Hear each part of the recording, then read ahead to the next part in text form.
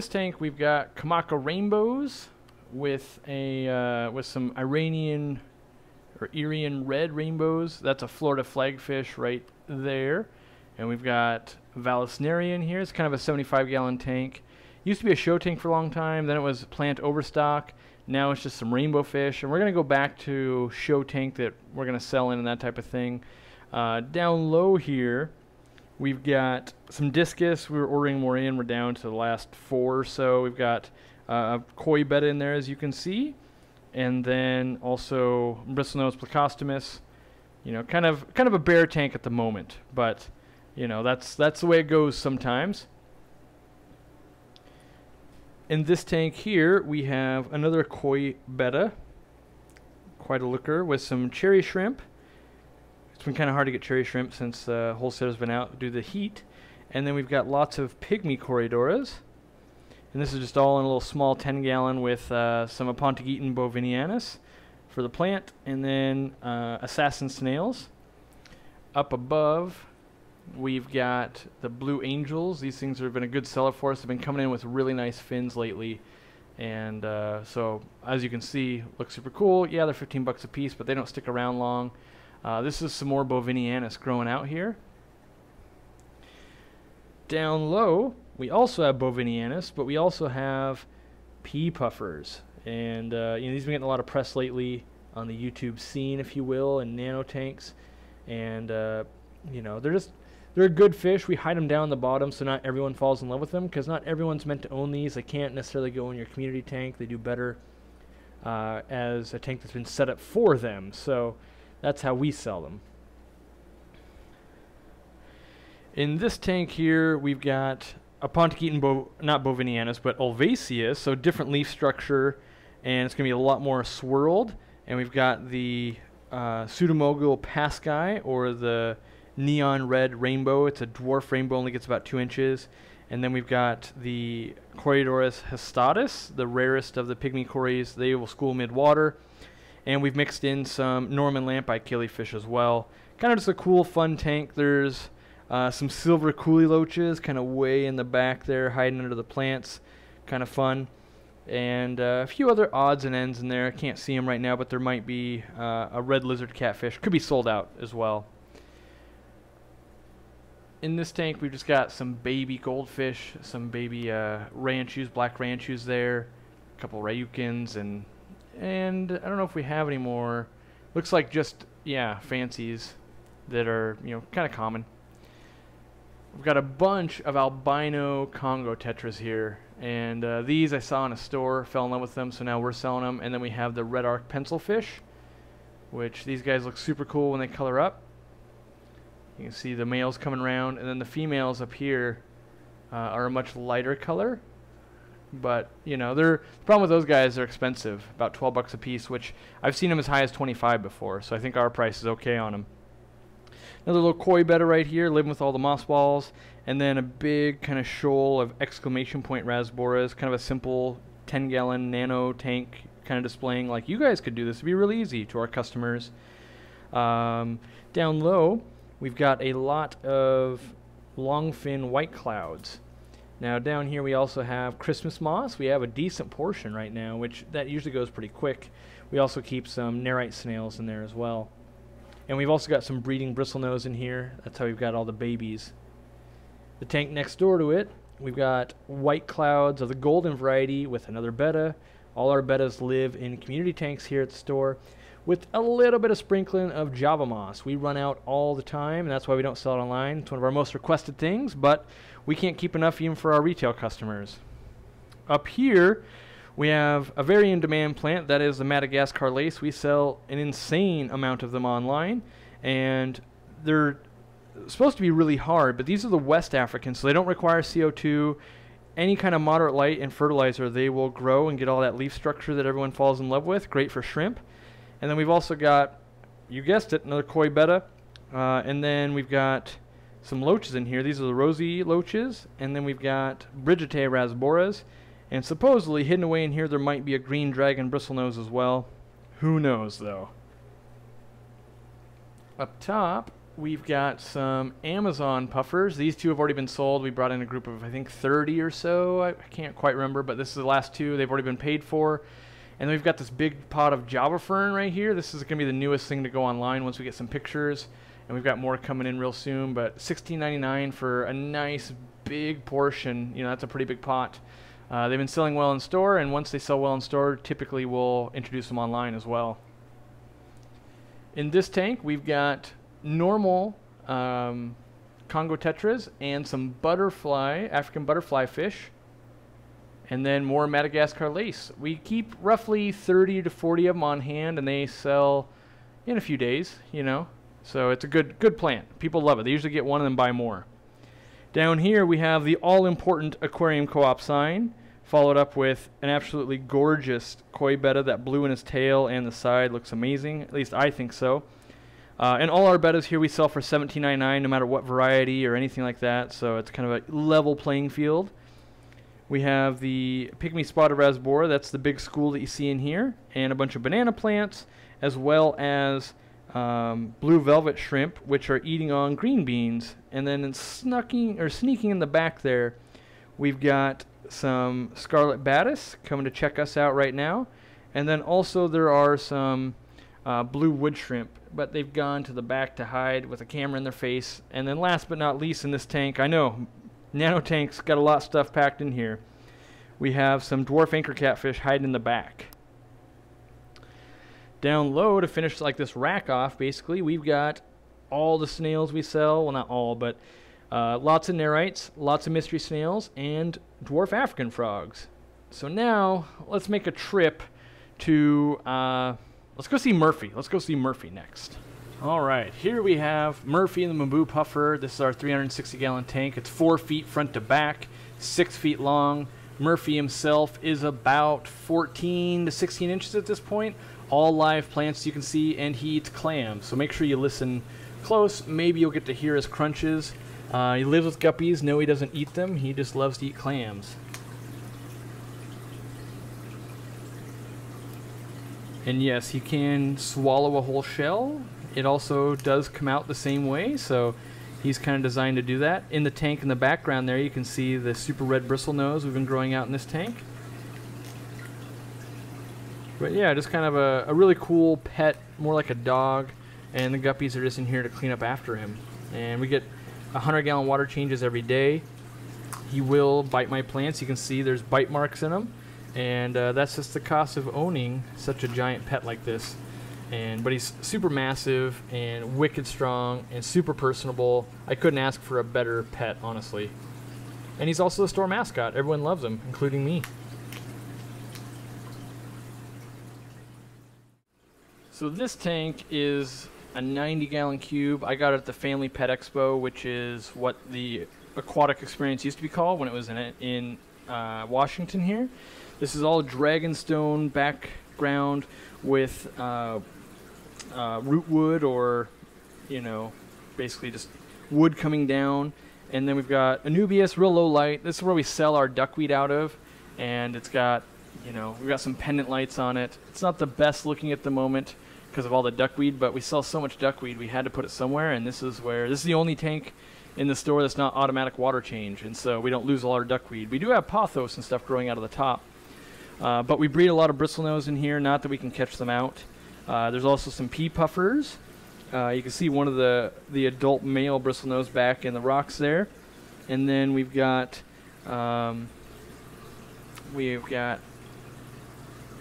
a sunset honey gourami right there as well. Kind of just a fun tank, you know, low light, no CO2, anything like that. And some of the employees just play around with. Got a lot of crypt parva. We're going to want to carpet that out eventually. And yeah, it's kind of a mess because we go through so much duckweed. It's unfortunate, but we have nowhere else to put it. So that's the way it's got to be. So in this room, this is where we have quarantine.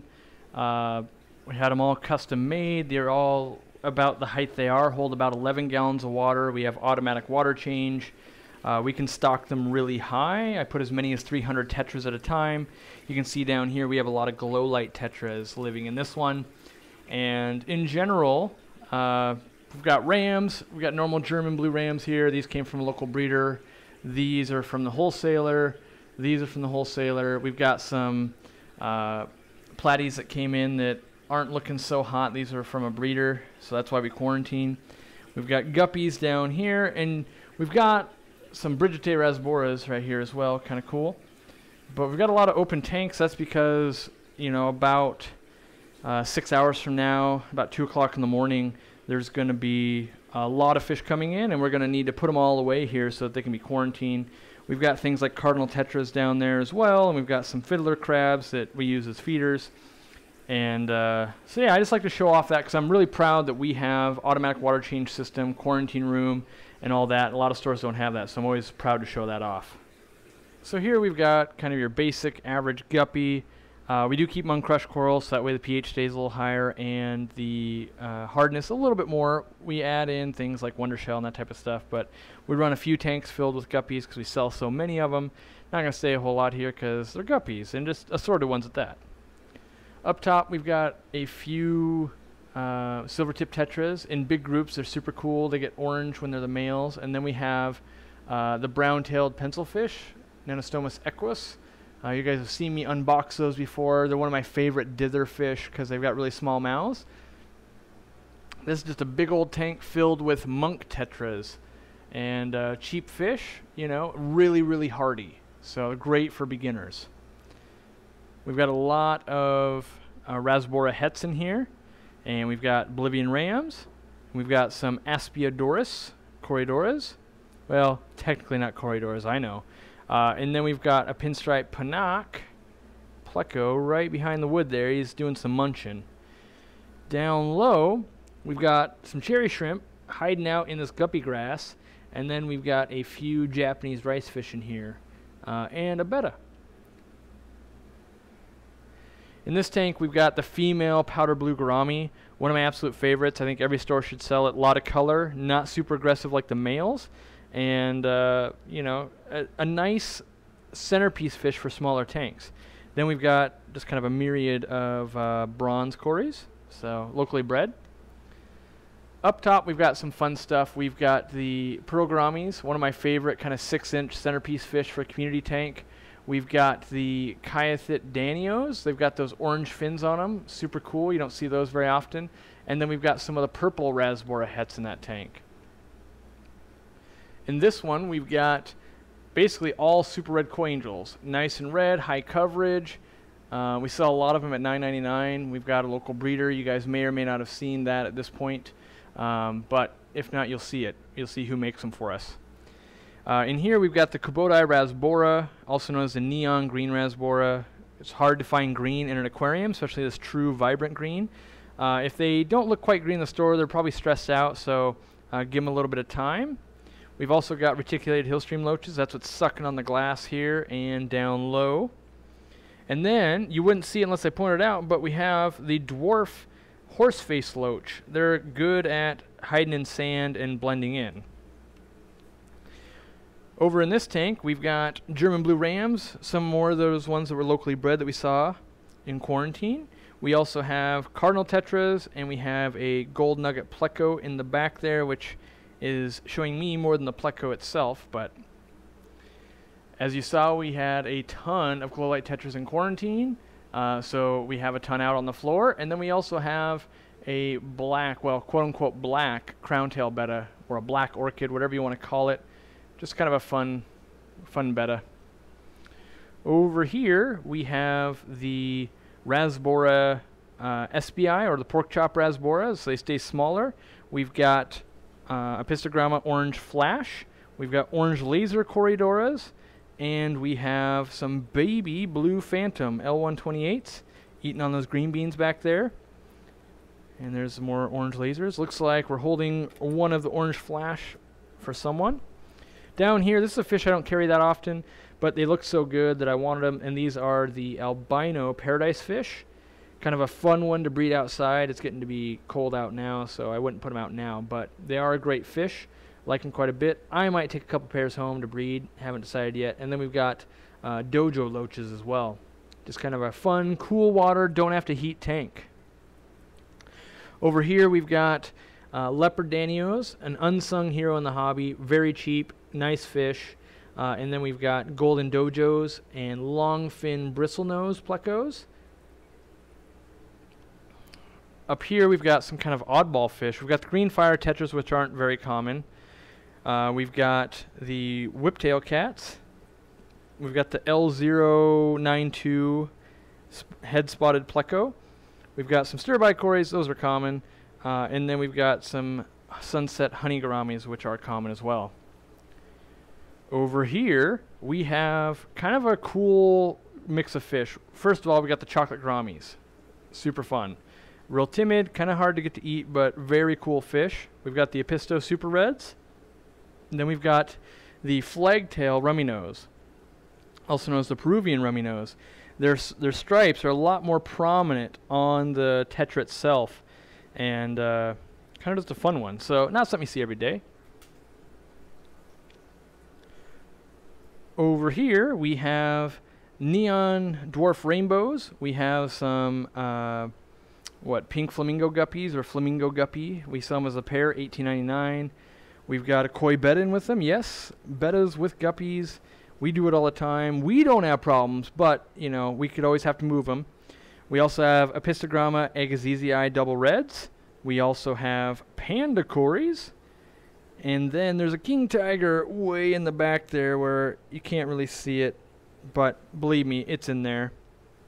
And we also have lipstick gobies. Let me show you some of those. There's one right there.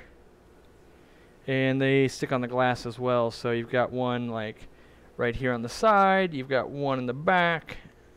You know, oh, and one right here. So they're all over the place. In this tank, we've got your basic assorted angel. Lots of lemon tetras. We've got the Apistogramma fire red. So the Apistogramma agassizii fire reds. Different variant than we just saw. And that's pretty much it in this tank. A lot of cherry barbs up in this tank mixed with the emerald eye rasbora, one of the tightest schooling fish if you get those. Really cool. Over in this tank, we've got some fun ones. We have basically Coidora axelrodi, which are those guys right there. Ember tetras, super nice nano redfish. You can see how red that guy is. Then we also have dwarf chain loaches in here. And it says, oh yeah, there's a checkerboard cichlid, kind of a fun one we don't have in too often. And these are the red delta guppy pairs. We've got another tank of assorted guppies right here. Not going to spend too much time on them. Up top we have the Odessa barbs, which are a fun one, really nice and colorful. In this tank, not going to spend too much time, but we do have a lot of coolie loaches. But then we've got something I think is fun, and that would be, if I can get it, yeah, right here, we've got all these betta pugnax. You know, he's hiding right behind the label there. Down low, we've got clown loaches mixed with Crebensis tenuatus naite pair. So usually that's kind of the yellow-bellied one. Those are wild caught. Next to that, we've got a bunch of swordtails, an assortment, mixed with another koi betta. Over here, we've got some goldfish, just some little babies, and the porthole catfish, one of my favorites. The haplocats, they're real nice, and they remind me of giant autocinclus, really.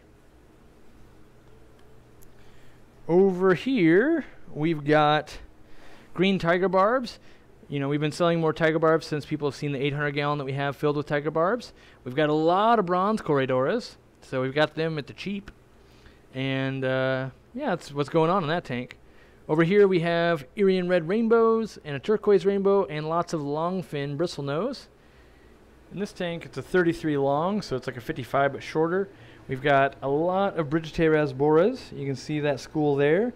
This is kind of just an aquascape tank that Kaylee has going on at the store. We've also got cherry shrimp in here and a mono shrimp as well, and kind of a collection of plants. I've gone over them in previous videos and stuff like that, but it's just a nice display to show people what they could do with nano fish. Yeah, it's not quite a nano tank, it's 33 long, but if you were to cut this in half, you have, you know, a 2-foot long tank. That's kind of a nano. Up here we just have an assortment of Roseline sharks and some val and plant overstock, so we usually keep up there. In this tank we've got a few predators. It used to be plant overstock, but we've expanded to the new warehouse. We've got a little more space. We've got the rocket gars, and then we've got a bicher right here. Big guy for $19.99. Customer brought it in. It was eating his fish. No wonder. Up here, we've got just kind of a Cardinal tetra display tank. Right now, we're at the nighttime lighting. Lights have already gone out pretty much. But easy to do. Dwarf Sagittaria. Ton of Cardinals. Always looks good. Real easy. Got some Amano shrimp working on some algae. So over here, we have the plant sales tanks that are in the store. I'm glad that we finally have it so that we can pull plants from the warehouse instead of the store, because we ended up just looking like this all the time. But you can see we've got lots of kind of Anubias backstock. We've got lots of Crispus backstock. You can see over here we've got lots of baby tears. These are just normal baby tears, and they're purling quite a bit.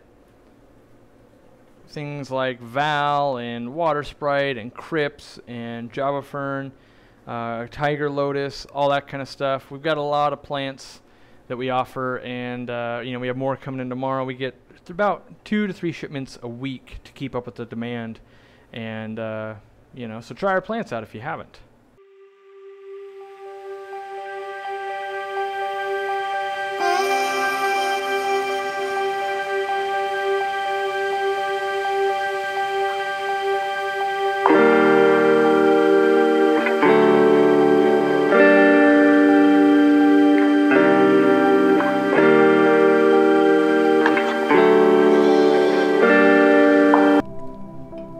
I think we've got what we need in the store.